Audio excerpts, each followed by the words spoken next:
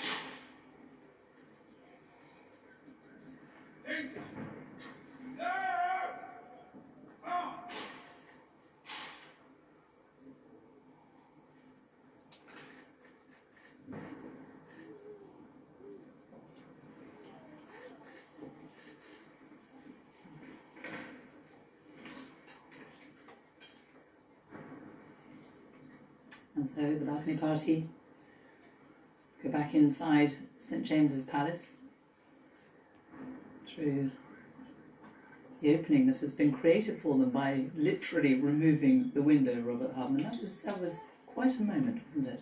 That really was. I mean, there we had Garter King of Arms doing what Garter King of Arms has done for centuries. We just saw a piece of British Army drill you very rarely see of the Coldstream Guards there, doing a remove headdress and 3 cheers while armed. I mean, sometimes you see that on parades without weapons, but beautifully done. And I thought what was so telling there was the way this event is echoing beyond these ancient walls. You could hear the crowds out in the Mall. Many of whom will be following this on their phones, on TV and radio, and the cheers echoing. It wasn't just 3 cheers here in St James's Palace. But I think everyone is just thrilled, really, to be seeing and taking part in something that hitherto was off limits, except to a handful of very elderly men. And very moving for you, Elizabeth Buchanan. I know you worked so closely with the then Prince Charles. I could tell, watching you in the studio here at that moment, it was quite a moment for you personally as well, to see your old boss. It is an extraordinary moment. Proclaimed king. After his extraordinary decades serving this nation as Prince of Wales, now to assume the role of king. And what also struck me, looking at the crowds there, the different age groups that are there, and the solemnity of this moment, also combined with a very personal nature, the things that he is speaking about his mother, about his wife, about his sister, his brothers. And this is something about the Prince of Wales. He is able to operate at an Olympian height, often a global. He's talking about climate change, these big issues of the day. And yet he's also focused on people and individuals. And I can remember an event when we were in Wales once. I think it was at the time of Prince William's 21st birthday. And we did a tour up there. And he met a lady in the crowd who had just been diagnosed with cancer. And he summoned me over and he said, "Elizabeth, please, this is Mrs. Jones. I've changed her name. Please can you make sure that she receives help from the Bristol Cancer Help Centre, which is one of its patronages, to go alongside her very intensive therapy." I did all that. 2 weeks later, he's about to make a speech in the European Parliament. I'm drafting that speech. It's late at night. The phone rings. "Elizabeth, yes, Your Royal Highness. How is Mrs. Jones?" And I'm going, I'm writing a speech for the European Parliament. He wanted to know how Mrs. Jones was. He has an elephantine memory. He has an elephantine memory, which is before private secretaries. Now, just as all that was happening, there were also more gun salutes. There were 96 rounds fired yesterday following the death of the Queen, but these were the ones that were fired yesterday in London and at saluting stations around the world, indeed. And then today, the King's Troop Royal Horse Artillery began firing their guns to mark the accession of His Majesty the King. At the moment that that principal proclamation began, the King's troops firing 41 guns in Hyde Park. The Honourable Artillery Company fired 62 guns at the Tower of London. So that all happening at the same time at 11 o'clock as the proclamation, the principal proclamation, was read out there at St James's Palace, Edinburgh, as you can see there, Edinburgh Castle, where those guns were also fired. It was extraordinary, Robert Herman, watching that as well, and hearing the crowd and hearing the God Save the King. It is still very strange to hear, isn't it? Because it's something that you hear in archive, in black and white films, in something for 70 years we have not heard. And here we are, less than 2 days after the Queen's death, and it has changed. It's changing, and we are getting used to it. It'll still take some getting used to. Obviously, things like the coinage and the stamps and the banknotes, that's all to come. But it just underpins the swiftness of transition. The fact that we just go from reign to reign without a breath. I think today what we saw was that the way that the king wants to affect that change, as swiftly as possible. I mean, monarchy is all about continuity, but we're coming to terms with it. There was the same sense actually when the Queen came to the throne in 1952. Winston Churchill, then Prime Minister, he described his thrill. He said, "I, who took my first military commission under Queen Victoria, I rejoice in saying once again, God save the Queen." They found it quite extraordinary saying God save the Queen back in the 50s. It took a while to get used to. People kept talking about the King, sorry, the Queen. And the same will happen now. We will not say God save the Queen for probably at least another century, given the line of succession. We'll get used to it soon enough. But it just shows, as I say, the way in which continuity is all. We have so much instability in the world. The last thing we need is any dithering when it comes to our monarchy. Well, let's go into St James's Palace now. Clive is there. He witnessed, obviously, the proclamation from the balcony at St James's Palace and joins us now, Clive.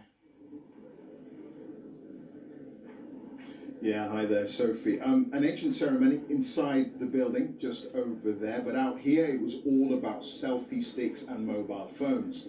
And there's about 1,000 people here, and as soon as the trumpeters came out on the balcony, just before the proclamation, a huge ooh went right through the crowd. Everyone ready for that proclamation of a new king. And I have to say, I got my phone out too, as along with everybody else, including Sarah Bradley, who's with me. Sarah, it's good to see you. Thanks for joining us. Why was it important for you to be here today? I think yesterday I spent the whole of the day in front of the television mourning the loss of an amazing head of our monarchy, and 7 decades of her loyalty to us was incredibly moving. So today I really felt I wanted to come and be a part of this momentous day, part of history really. And your thoughts on the new king and the challenges that he faces perhaps? I think he is going to be an incredible king. I think he has planned for this day for the whole of his life, and I think he has such support around him. I think the Queen Consort Camilla is going to be a wonderful right-hand lady supporting him, and also William is there for him, and he's got a lot of challenges ahead of him, and I think he doesn't underestimate that for 1 minute. I think he'll take it all in his stride, and I think he would just be incredible. Okay, Sarah, thank you. Important to remember, I'm not sure what the alchemy is exactly, when Prince Charles suddenly became king on the death of his mother. The coronation at some point will happen. That is mainly a religious ceremony, but this is the public declaration of the fact that he's king. Sophie. Thank you. And a lot of focus, obviously, on the new king this morning. But we've also seen the Queen Consort, and it is going to change his life dramatically. It will also change Camilla's life dramatically. How do you think she will deal with that change? She'll do it quite beautifully. It's extraordinary. They've been married for 17 years, and the Queen Consort came from a very normal background, and she stepped up and into this role with extraordinary grace and dignity. Because it's not been an easy... It has not been easy for her, and it's all members of the royal family. Times are tough sometimes. They put their head down and they just get on with it. And she did that. It took courage. It really took courage, and she did it beautifully. And now they are such a joyful couple together, and it's wonderful. They need each other. You look back at monarchs of the past. George VI had Queen Elizabeth, as we knew, the Queen Mother, and the Queen had the Duke of Edinburgh. And we now have this remarkable person who will sit alongside in partnership with, and they laugh together. They can see the silly things that happen. They love nothing more than silly things going a bit wrong. It just gives an opportunity to laugh and let your hair down at the end of the day. and they are a wonderful partnership and a wonderful team, and the burdens will be heavy for both of them, and they will need each other. And they also, of course, then now have the new Prince of Wales and the Princess of Wales, who will be equally supportive. It's a wonderful and strong family unit and connection, and we are secure in the future. What a lucky country we are. He stressed, the new king has stressed on the 2 occasions we've heard him speak, he has spoken specifically about his wife, hasn't he, and about his need for her to be there alongside him. It will be a difficult challenge for her as well, though, won't it? It certainly will. I think it was so important that on her on Accession Day this year, on the anniversary of the Queen coming to the throne, she issued that statement, a very important statement in which she said, "It's my sincere wish that Camilla should become Queen Consort." Up until that point, she was going to be called Princess Consort, and as Elizabeth said, the Queen understood the importance of having someone really solid at your side in these difficult moments. She saw how important her mother was to her father. She fully understood how, and said on many occasions, how important Prince Philip was to her. To have a successful monarch, you've really got to have a partnership. And so the Queen could see the importance of that, and the importance that that her daughter-in-law should be Queen. And she said it, and it was remarkable how it was just done there and then. It was a sincere wish of the Queen on her accession day, and now the Queen Consort is the Queen Consort, and we will start calling her Her Majesty. But unlike Charles, she has not been born into this, and she is a very private person. She has been for a long time, and she's kept her place apart as well, hasn't she? She's needed her own space, which presumably will shrink a lot now. She's much more in the public eye. It will shrink. But it's a partnership. She's developed her own extraordinary interest. She's done an enormous amount of good on domestic violence, on reading, really important issues that she has dragged from the fringes into the mainstream of public life. And that is terribly important. And therefore, together, they will be such a powerful force for good. They have been, and they will continue to be. And she will bear this burden incredibly well. It is a burden, but she will bear it well. And 17 years of preparation. She knew this was coming in some form or other. And it is so right that she is now Her Majesty, the Queen Consort. So now the proceedings move away from St James's Palace. We won't see the royal couple again, I think, today. They have plenty of meetings overhead, don't they, at Buckingham Palace? Well, yes, and I think, again, we may get an indication of the different nature of this new reign, because the King this afternoon at the Palace, he meets the Archbishop of Canterbury, the Prime Minister, the Cabinet, and the opposition as well.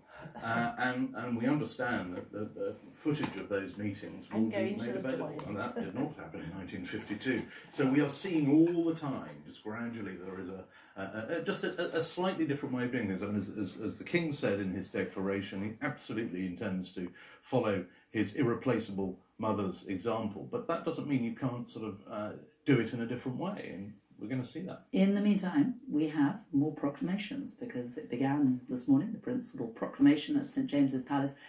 That will now move to the City of London. So we saw before the Lord Mayor of London and his City Civic Party, who were there at part 1 of the Accession Council this morning. They have all now travelled to Mansion House, which is the Lord Mayor's residence, his official residence, and also his place of work.